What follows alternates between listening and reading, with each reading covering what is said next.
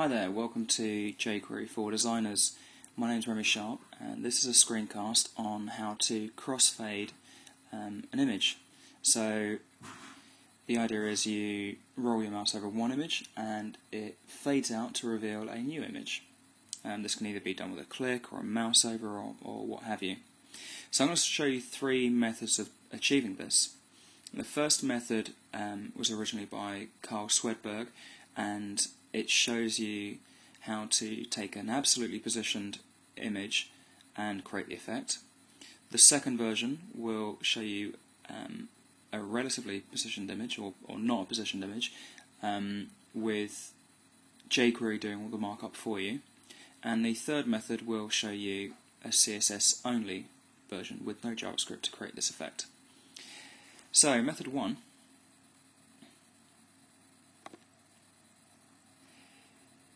This is the required markup for the effect. So you need a div that contains the two images that you're going to fade to and from.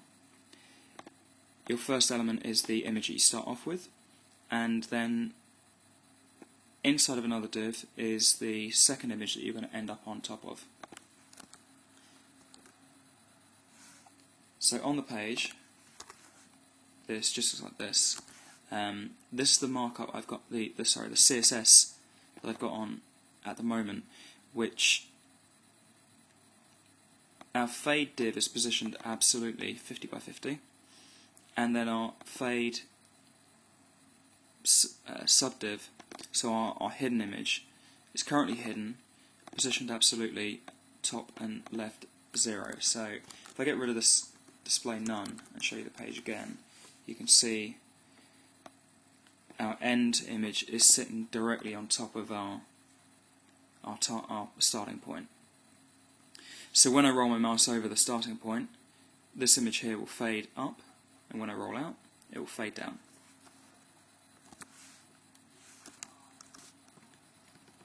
So when the document is ready,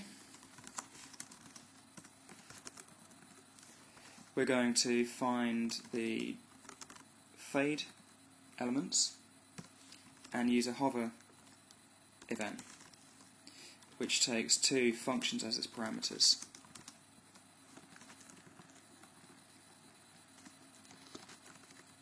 The first one being the hover in, and the second one being the hover out.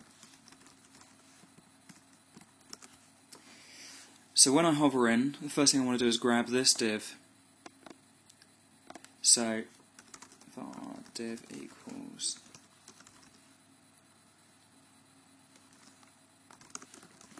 so we're using CSS2 to target the very first, the direct descendant child here.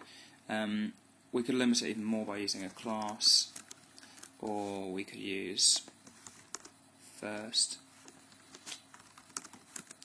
But our markup is simple enough that this will do. So we will do div.fade in 250. So let's just give that a test. So it's hidden, mouse goes in, it fades up. So when I hover out, I want to grab the same div again, div.fade out 250.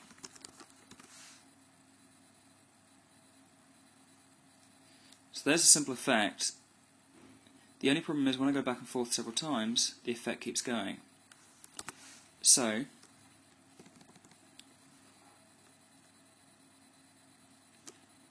the best way of doing this is, if the div is animated, then we're going to handle the fader transition slightly differently. Otherwise we're going to fade it in from scratch. So div.stop stops the current animations from running, and then we're going to fade it to 1, opacity of 1 in 250 milliseconds. So this means that if this transition, this effect is currently going, and say the opacity is at 0.5, it'll pass this test, so it will say the div is currently animating, stop the animation from going from 0.5 to 0.4 to 0.2 and so on, and fade it from its current opacity up to 1. And the same is true going back the other way.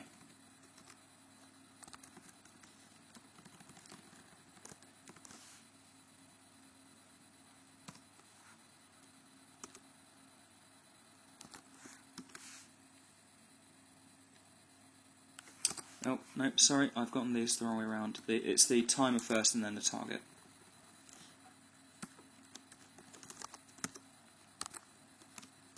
That shouldn't be 1, that should be 0.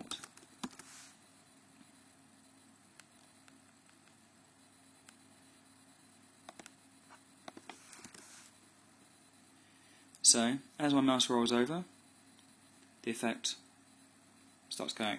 So you can see this part actually working if I slow down the fade out effect. So I put it at 3 seconds to fade out. When I mouse over it, it's fading down. I go back in, it just fades back up again. So that's method 1. Method 2, we use jQuery to add all the extra markup to the page to create the effect. So the way that I've done this is dropped a single image onto the page. We're going to give it a class of fade so that I can target it properly. This is the source, which is the starting point, and I've used the background image CSS property to specify the end image that I want to transition to. And you'll see that there's no extra CSS here. So method 2, because it's just a single image, there's nothing to it.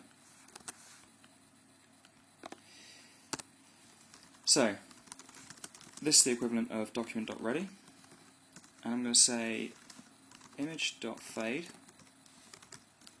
each.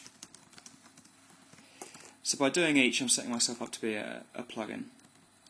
In fact, I'm going to put a couple of these images on here, so we've got 3 to just kind of see the example taking effect. So the first thing I'm going to do is take a cached copy of the jQuery instance of this element, because I know that I'm going to be reusing the jQuery instance throughout my code. I might as well take a cache instead of keep on instantiating a new jQuery version of the element. It just means that if I've got a bigger application, it will run slightly faster. I need to get the target image that I'm transitioning to, so it'll be the CSS background property of the $$ variable. So CSS dot background image. If I just drop this out to the log,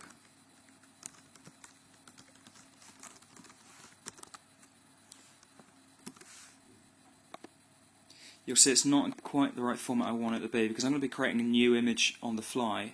I actually want this section here, so I need to strip out the braces, the brackets and the URL part.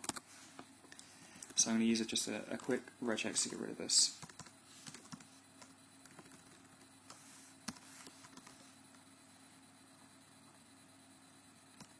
So I'm saying starts with URL or the right bracket or the left bracket. So that should strip it out. Oh, still got the brackets. Oh, G. So G says keep finding, find this and find that throughout the string, and just get rid of all the instances. So there we go, that's our target image we want to go to.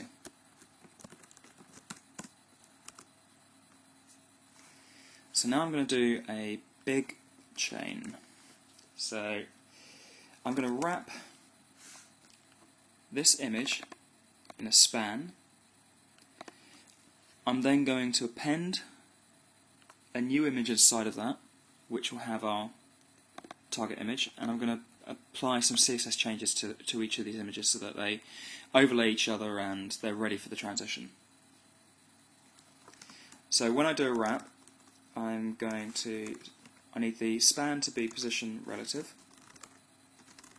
so that when I set a position absolute on the transition to or starting point, it will be absolute to the span that it's sitting inside of.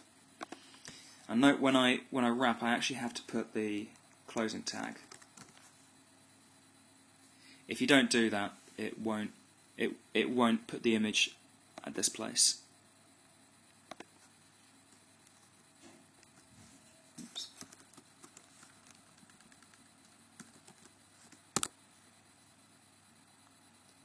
So I'm going to change the selector by using parent. So at this point, my selectors are the span elements. I'm now going to prepend a new image tag. So currently our HTML will look like, well, I can show you what the HTML looks like. Just because it's on new line doesn't mean that it's a separate function. It's I could just have it all on one long line, but I'm breaking it down as new line so I can read it better. Let me just refresh this and show you the markup that we've got. So I've got the span, I've got this blank image that we prepended inside of the span, and we've got the original image that we start off with. So that's where we're up to so far.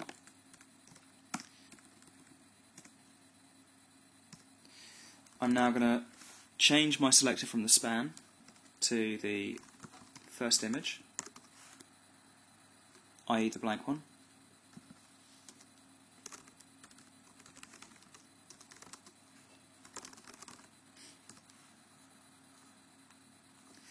And I'm going to set the source attribute of this blank image to our target that we collected from our starting point. So let's just have a quick look at that now. So the HTML, you can see the rendered HTML is now a span with our end image and our start image.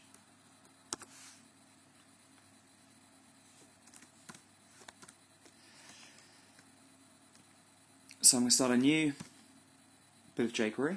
I'm going to change the CSS properties of this original image.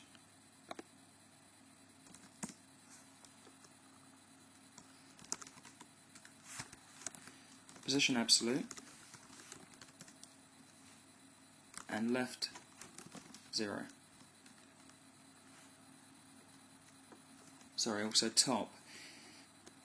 Top needs to be this dot offset top. There's a full plugin on the jQuery for Designers website where this particular value doesn't work perfectly in Opera and Safari, so I've got a fuller version that kind of goes through all the different versions of browsers and finds the best top position.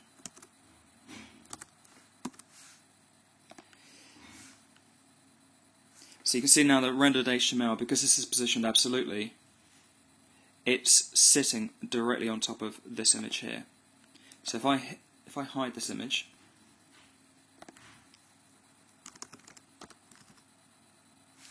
you'll see the image underneath it.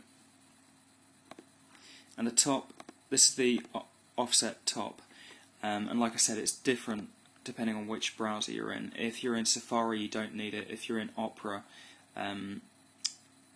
you take it from a slightly different variable. But like I said, the jQuery for Designs website has a full plugin that has the different versions.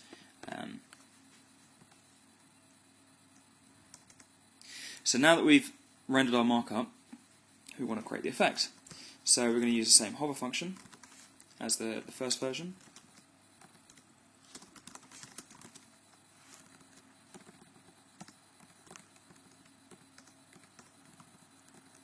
And instead of fade in and fade out, I'm going to use .animate. So I'm going to say, because I've still got this cached object, I don't need to. In method 1,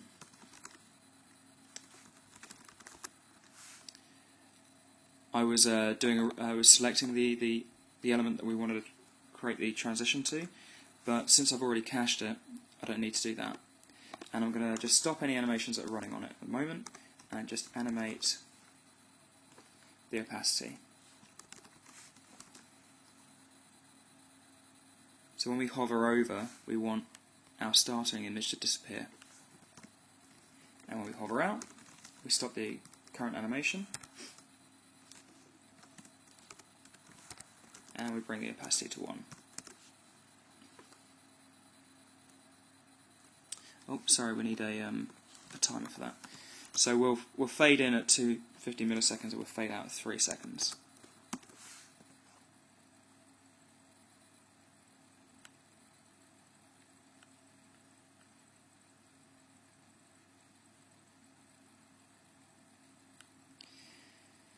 You can see as this wraps down as well, the effect still works.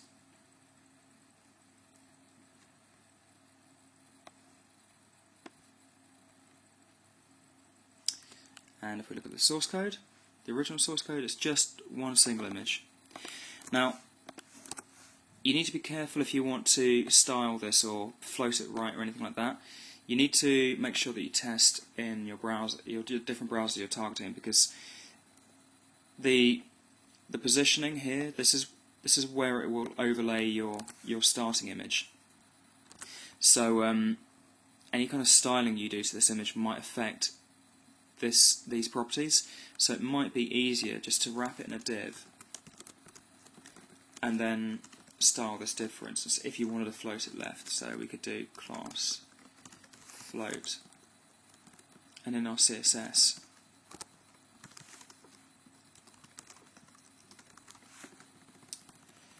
I haven't tested this, so I'm not sure what's going to happen. Float left's the wrong way, sorry, float right.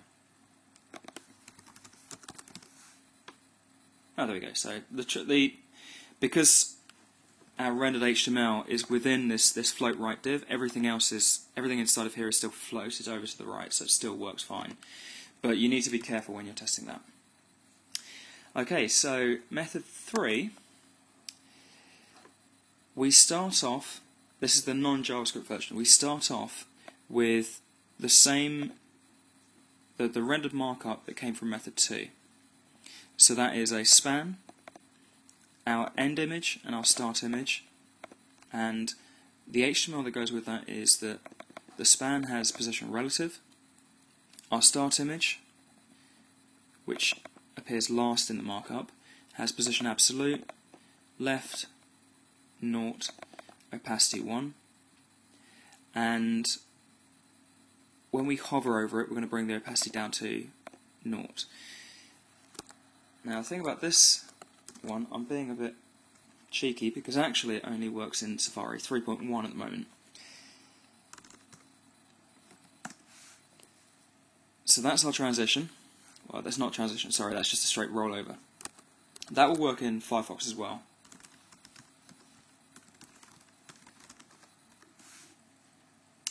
He says. Yep, sort of. And by adding one line to our CSS on the hover, sorry, on the image start, I can get it to do our transition effect. So I use WebKit, transition, opacity, 1 second, linear.